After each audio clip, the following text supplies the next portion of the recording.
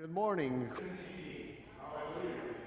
You know, that is just that saying, we talked about it last week, but what a beautiful thing, especially when we remember our baptisms, that we were buried with Christ in our baptism, that we might die to sin, and we've been raised with him, that we might live new lives now and count ourselves as dead to sin and offer our bodies as instruments of righteousness, all because Christ has been raised from the dead. What a joy. Christ is risen. He is risen indeed. Alleluia. Just two brief announcements. First, you should have received on Saturday an invitation to Sunday morning Bible study. It's planned for 10 o'clock. There's the codes to get into Zoom. If you've never been on Zoom, it's relatively easy to get in. You just have to search it, click it. I had very few problems with it. I'm forever having problems with stuff like this. So please take a look in your email. It's at 10 o'clock. It's live, so we're not recording it or anything. You can join late, but we're not going to be able to go back and look at it. So please. The second thing is, I owe an apology. I was asked to have a prayer last week that I left out. Vera Walk celebrated her 90th birthday, and that was last Sunday, that day. And I simply left her out of the prayers. And Vera, I'm sincerely sorry. We wish you a happy birthday, and we'll pray for you today because we never run out the need for prayers. Those are our announcements for this morning, so please now get ready as we meditate through the ringing of the bells and the prelude.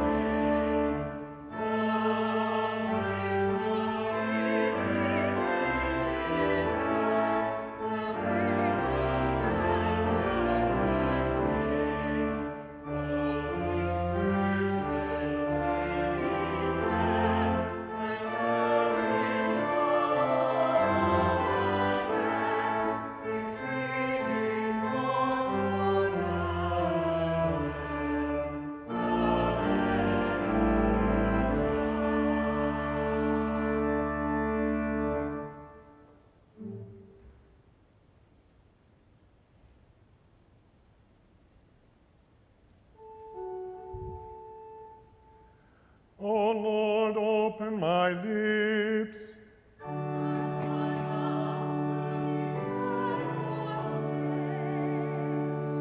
Make haste, O God, to deliver me.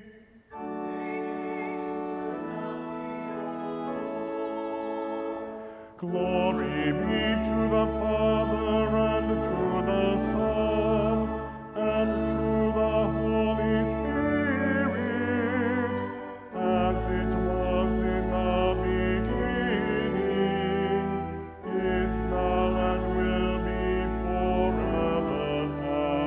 Amen. Praise to you, O Christ.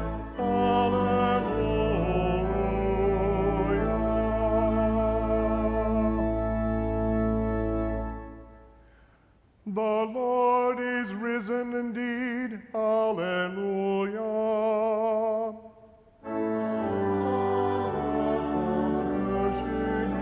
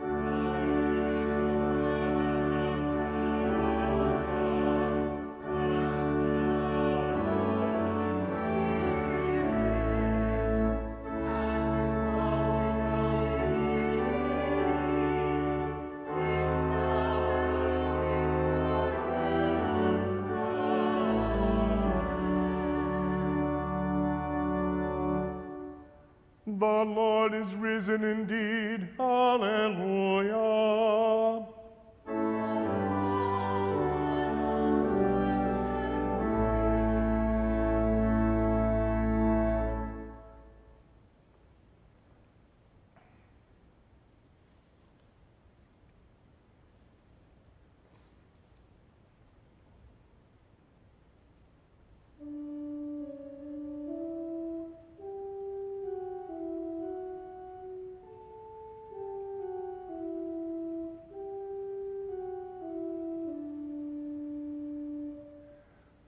The Lord is my shepherd, I shall not want.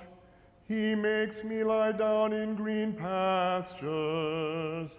He leads me beside still waters. He restores my soul. He leads me in paths of righteousness for His name's sake. Even though I walk through the valley of the shadow of death, I will fear no evil, for You are with me. Your rod and Your staff, they comfort me. You prepare a table before me in the presence of my enemies. You anoint my head with oil, my cup overflows. Surely goodness and mercy shall follow me all the days of my life, and I shall dwell in the house of the Lord forever. Glory be to the Father, and to the Son,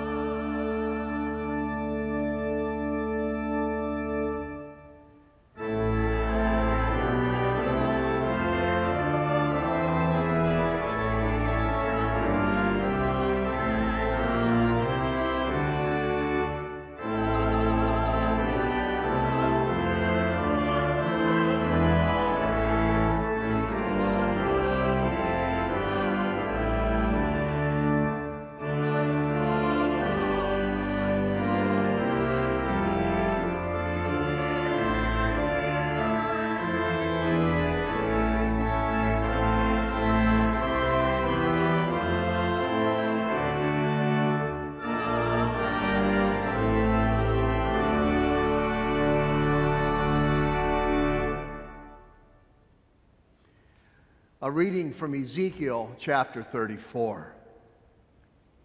For thus says the Lord God, behold, I myself will search for my sheep and will seek them out.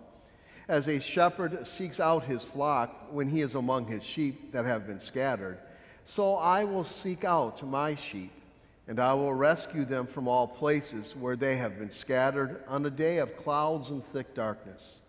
And I'll bring them out of the peoples and gather them from the countries, and will bring them into their own land. And I will feed them on the mountains of Israel, by the ravines, and in all the inhabited places of the country. I will feed them with good pasture, and on the mountain heights of Israel shall be their grazing land.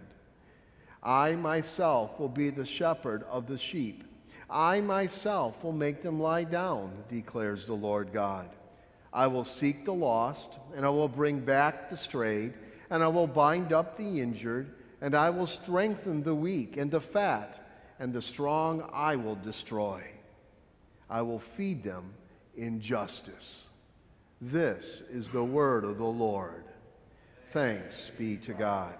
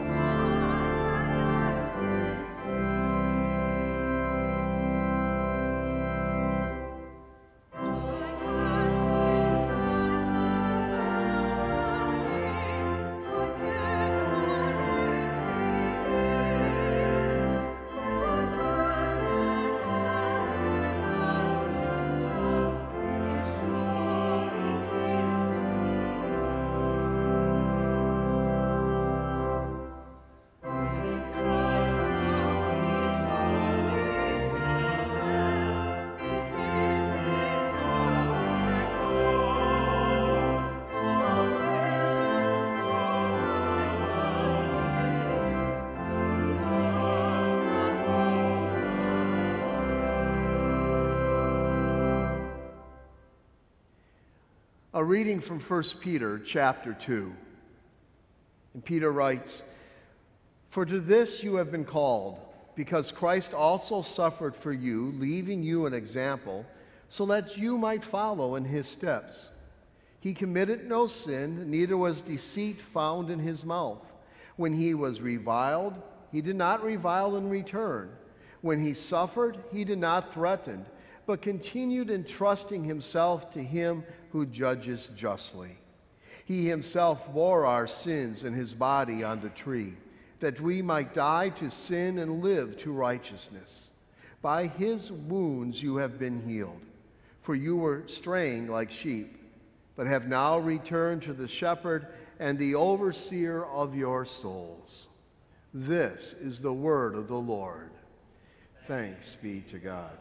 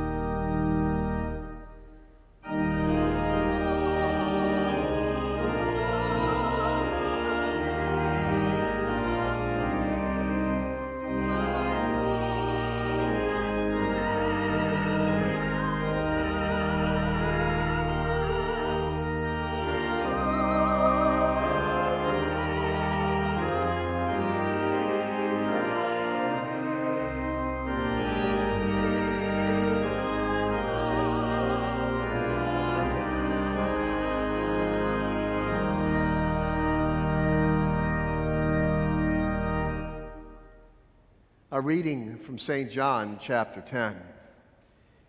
Jesus said, I am the good shepherd. The good shepherd lays down his life for the sheep. He who is a hired hand and not a shepherd, he does not own the sheep. He sees the wolf coming and leaves the sheep and flees, and the wolf snatches them and scatters them. He flees because he is a hired hand and cares nothing for the sheep. I am the good shepherd. I know my own, and my own know me, just as the Father knows me, and I know the Father. And I lay down my life for the sheep. And I have other sheep that are not of this fold. I must bring them also, and they will listen to my voice. So there will be one flock, one shepherd. O Lord, have mercy on us. Thanks be to God. Sing to the Lord and bless his name. Proclaim his salvation from day to day. Give to the Lord all glory and strength. Give him the honor due his name. Alleluia, alleluia. Now is Christ risen from the dead, and become the first fruits of them that sleep. Give to the Lord all glory and strength. Give him the honor due his name. Alleluia, alleluia. Glory be to the Father and to the Son and to the Holy Spirit.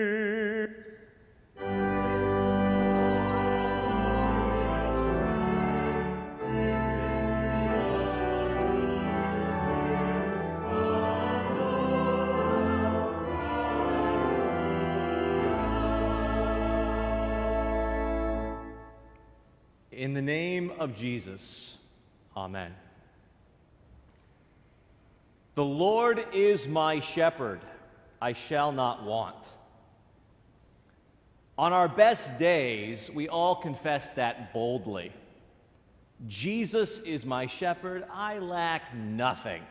If Jesus is my shepherd, what else could I possibly need? But then days go by and we start needing things. We may lack groceries or toiletries. We may need an income or an unemployment check. We may want more human interaction. Or if we've been with the kids all day, maybe less. And frankly, things just aren't going as planned. The spring did not go as planned. Summer may be the same. Life seems to be passing us by. The Lord is my shepherd? Well, where is he? I shall not want. I have all sorts of needs. The words don't seem to be true. But consider the parable of the rich man and Lazarus. Do you remember that one? It's found in Luke chapter 16. It's a story about a rich unbeliever who had everything in this life, but then he died and went to hell. And it's a story about a poor Christian named Lazarus who had nothing, but then he died and he found peace in heaven. During his time on earth, people would have said that Lazarus lacked everything. He lacked health. He lacked friends. He lacked food. He lacked an income. He lacked a home. He lacked clothes. He lacked comfort. He lacked happiness. I shall not want. This poor man was in want of everything. But that's from an earthly perspective. For he had one thing, and that was Jesus. So now in heaven, Lazarus can boldly say, "The Lord is my shepherd. I lack nothing." You see, these words are true from the vantage point of believers, from the vantage point of eternity. Surely Christians on earth will have many needs. Jesus says, "In this world you will have many troubles. But take heart, I have overcome the world." Psalm 23 continues, "He makes me lie down in the green pastures. He leads me beside still waters." Now that's a flowery picture. We imagine happy little sheep enjoying a pristine valley. But in real life terms, what is this about? Well, it's describing how Christians feed on God's word. Arguably, the whole psalm is a meditation on the blessings of God's word. For the blades of grass that the sheep eat, those are the promises of Jesus. And that cool water, that is his soothing and comforting and refreshing gospel. For whenever you hear the word preached, or attend a Bible study, or have home devotions, or receive absolution, or partake of the supper, there is Jesus feeding you, sustaining you, and as the psalm says, restoring your soul. Now that word restore, that's conversion language, or at very least, it's the language of repentance. Surely we, like sheep, have all gone astray. We turn each one to our own way. But this shepherd seeks out the lost so that he might restore us. And when he finds a stray, he binds up the wounds and he puts the sheep on his shoulders to carry it home. What a beautiful picture of repentance. This picture is not one of sheep that have to seek out the shepherd. This is not a picture of sheep that have to prove themselves worthy by hanging their heads with great displays of sorrow. No, this picture of repentance is one of a shepherd who seeks out foolish sheep because they're in peril and only he can save them. With his law, the shepherd puts his shepherd's crook around their necks and yanks them away from sin, which can sting a bit. But then with his gospel, he gently heals us and he carries us back to the good grazing land. And having been restored by the gospel promises, he now leads us in the paths of righteousness for his name's sake.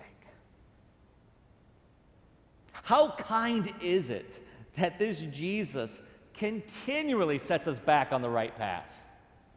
He is so very patient, for we so often go astray. Perhaps you've been tempted by the path of anger. Perhaps lately it's been easy for you to lose your temper. Perhaps you've wandered down the path of lust, and right now you feel lost. Perhaps you've gone down the road of pride, and you don't feel lost, but you are. Perhaps you've wandered down greed, or gossiping, or laziness, or whatever. There are so many false paths, too many to list. But today I have good news. For in the Word, indeed in this sermon, the Good Shepherd is seeking you, and he is restoring you, and he is leading you back onto the path of righteousness. And he does so for his name's sake. That phrase, for his name's sake, is not a throwaway phrase. It is of the utmost importance because it tells us why he does it. He's not doing this because you deserve it. Rather, he acts on your behalf because he's acting according to his name. He's acting according to his character. He does it simply because that's who he is. God first revealed his name in the Exodus. He says, the Lord, I am a God gracious and merciful. I am slow to anger. I abound in steadfast love and faithfulness, and I forgive sins. That is his name. And so why does he feed you? Why does he restore your soul? Why does he lead you on the righteous path? Only for his name's sake. Because that's simply who he is. He is good. And he desperately desires your salvation. Therefore, even though I walk through the valley of the shadow of death, I will fear no evil, for you are with me. In this section about the shadow of death, we recognize that the dangers are real. Truly, Christians have many problems. Death casts a shadow over all of us. The world we live in is a world full of evil, a world full of death and decay. In fact, our very bodies are wasting away. From the time we're conceived, we're already dying. And it's not just us, it's the whole world. The more we think about our existence, the more we realize that it's both fragile and fleeting. Everything in this fallen world is temporary. Death defines it all. Nothing lasts. That is, except for Jesus. For although men are like grass, the word of the Lord endures forever. He's the one thing we can never lose. Therefore, if he is our shepherd, we shall not want. Therefore, I will fear no evil, for the one who endures is with me. Remember, Jesus already went through the valley of death, and he came out on the other side immortal. He died, but behold, he is now alive forevermore. And he has the keys to death and Hades. So then, death's dominion has been turned completely upside down. This dying world has been flipped on its head. Everything is now different. Christ has shown that life isn't temporary. No, it's death that's temporary. And life is not fragile. No, it's death that's become fragile. And life is not fleeting. No, death is fleeting. And life is not short. No, it's death that is short. Indeed, because of Easter, death is now running out of time. His time is short, for he's been given the death sentence by Jesus. It was a strange and dreadful strife when life and death contended. The victory remained with life. The reign of death was ended.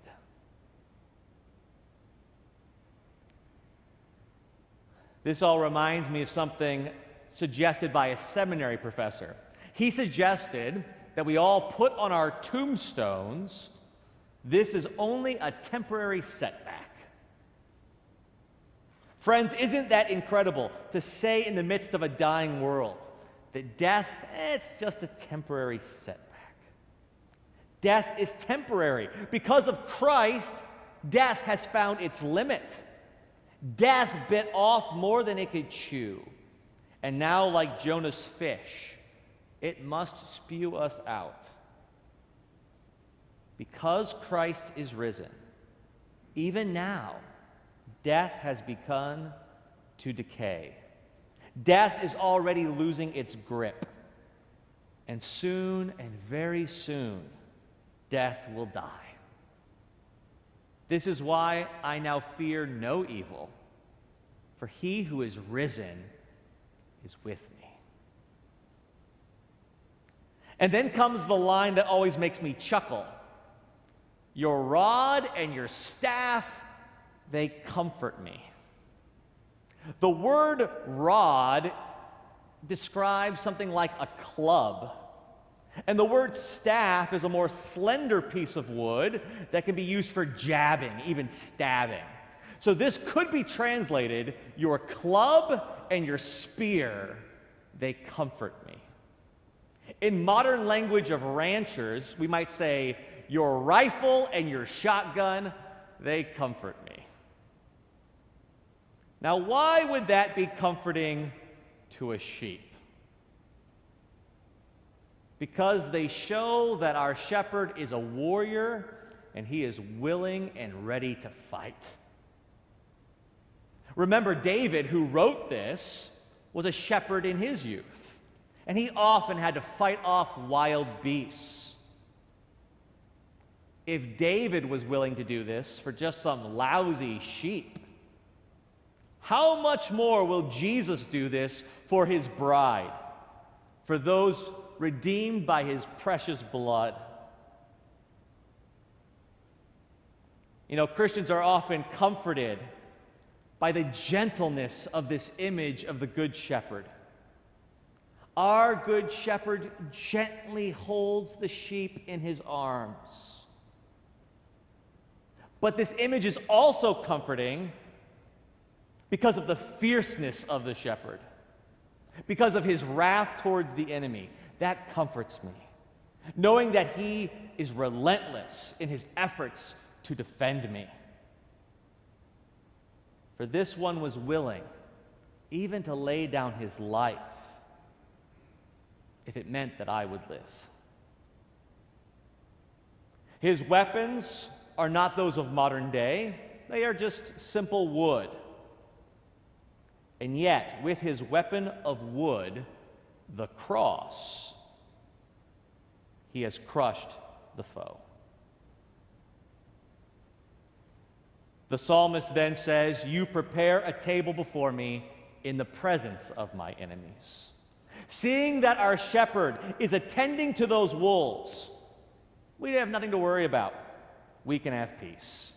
Knowing that Jesus is focused on the enemy, we are now able to find rest and focus on the green grass, even though the enemy is near. Just imagine sheep in a valley, but all around on the hills, there are these hungry wolves. These wolves prowl along the perimeter, baring their fangs. It's scary, but these wolves dare not get any closer because they have felt the sting of the shepherd's rod and his staff. So then, within the perimeter, there is peace in the presence of my enemies. There is even joy, for the sheep have food and rest under the shadow of their shepherd. This really is a picture of attending church. In the midst of this crazy world filled with danger and problems, here in this room, he prepares a table for you in the presence of the enemies. Here he anoints your head with oil, baptizing you and absolving you and washing away your stains. And it is here that the cup runneth over, for his blessings are superabundant and they never run out. So then, goodness and mercy shall follow me all the days of my life, and I shall dwell in the house of the Lord forever. That's interesting language. Goodness and mercy shall follow me. That word follow could actually be translated pursue. It would then read, goodness and mercy are pursuing me. Why does the psalm come to this conclusion? Because the one who is good and the one who is merciful will always pursue you. What a wonderful conclusion. Isn't it wonderful to know that he always pursues us? I love that hymn verse from the King of Love, My Shepherd Is. It says, perverse and foolish oft I've strayed, and yet in love he sought me, and on his shoulder gently laid, and home rejoicing brought me. The one who is good and merciful is always in pursuit, seeking you in love and rejoicing in this work. Indeed, for the joy set before him, he endured the cross. And can you see Jesus' face in that moment that he finds you? There you are, lost in the filth of your sin. You've done it again. There you are, disgusting, with your wool all matted down, sickly thin from hunger, dirty and scared. But he scoops you up and he places you on his shoulders to carry you home. Can you see his face in that moment? Surprisingly, he doesn't look angry. He doesn't look frustrated or annoyed. Actually, he's smiling. His face is beaming. He's bursting with joy. For he's just glad that you're coming home. For if we say we have no sin, we deceive ourselves. The truth is not in us. But if we confess our sins, God is faithful and just to forgive us our sins and to cleanse us from all unrighteousness. And I tell you the truth, there is joy in heaven when even one sinner repents. And having received forgiveness, I am confident that I will dwell in the house of the Lord forever. Often people hear that expression as saying, we will live in heaven forever, which is perfectly fine and true. But the house of the Lord is a reference to the temple. And Jesus says of his body, destroy this temple, and I'll rebuild it on the third day. The true house of the Lord is the flesh of Jesus. The same flesh that died for you, the same flesh that rose for you, the same flesh you receive at this table, the same flesh of which you are now part, for you are members of his body through faith. This flesh is where we will dwell forever. Like finding a home in a cave, we find our home in his scars. For we know that if he lives, we also shall live. And neither life, nor death, nor angels, nor powers, nor height, nor depth, nor anything in all creation will be able to separate us from the love of God found in Christ Jesus our Lord, our shepherd. Amen.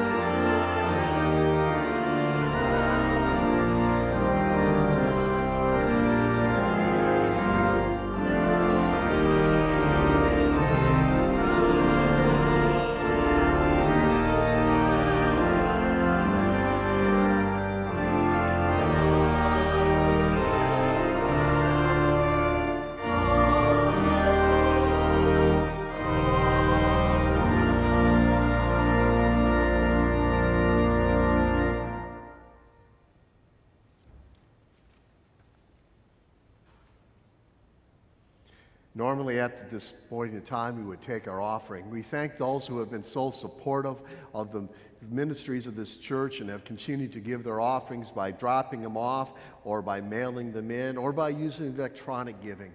You indeed are a blessing and a witness to the goodness of our Lord Jesus, and for that we thank you. We continue with prayer.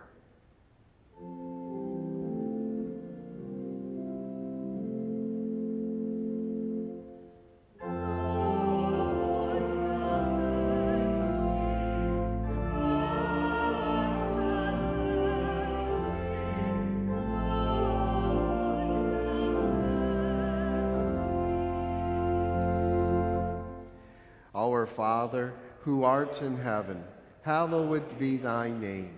Thy kingdom come, thy will be done, on earth as it is in heaven.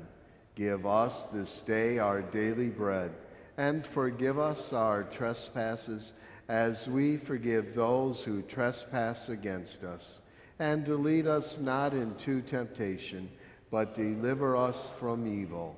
For thine is the kingdom, and the power, and the glory, forever and ever.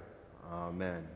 O Lord, hear my prayer, and let my cry come to you. O God, through the humiliation of your Son, you raised up the fallen world. Grant to your faithful people, rescued from the peril of everlasting death, perpetual gladness and eternal joys.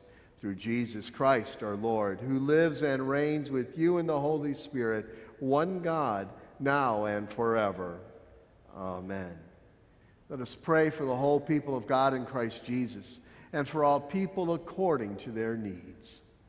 We give you thanks, Heavenly Father, that you have provided the true Good Shepherd for us, one who loved us enough to lay down his life for us that we might live, and was raised again to life that we might live eternally. Grant to us faithful years, that we might ever hear the call of our shepherd and so follow him. Lord, in your mercy, hear our prayer. For our fellow Christians, both here at St. John and throughout the world, that they might receive your good word with ears of faith in difficult times, and that by your grace those who are persecuted may stand steadfast in the face of all threats, even death itself, knowing that no evil may be feared for those who are in Christ, for we belong to you.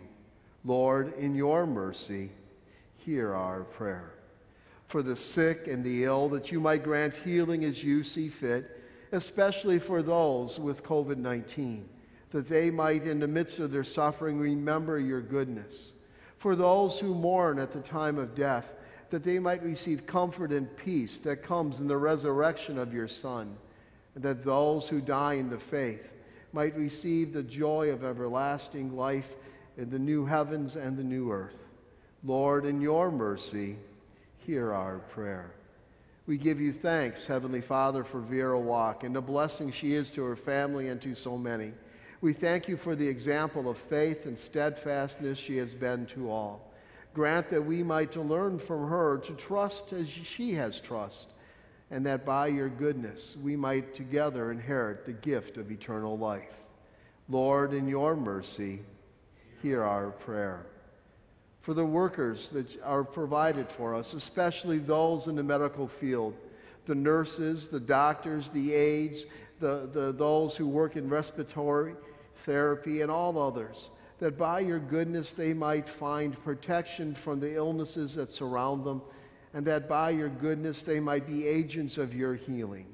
Lord, in your mercy, hear our prayer. For all the first responders, the police officers, the EMTs, all those who are firefighters, that they might be kept safe in this time of danger, and they may not have fear that overcomes the willingness to do their jobs. For those who are in the military, that you may keep them safe from all enemies, those who carry guns and this virus as well. Lord, in your mercy, hear our prayer. Be with the leaders of our nation, that they might have wisdom and understanding. Be with the leaders of our church body, that they might guide us in this difficult and unforeseen time with wisdom and understanding. Grant to them all the presence of your Spirit, that they might serve as you intend. Lord, in your mercy, hear our prayer. O Lord, our heavenly Father, almighty and everlasting God, you have safely brought us to the beginning of this day. Defend us in the same with your mighty power, and grant that this day we fall into no sin, neither run into any kind of danger, but that all our doings, being ordered by your governance, may be righteous in your sight. Through Jesus Christ, your Son, our Lord, who lives and reigns with you in the Holy Spirit, one God, now and forever. Amen. Let us bless the Lord. Thanks be to God. The grace of our Lord Jesus Christ, the love of God, and the communion of the Holy Spirit be with you all. Amen.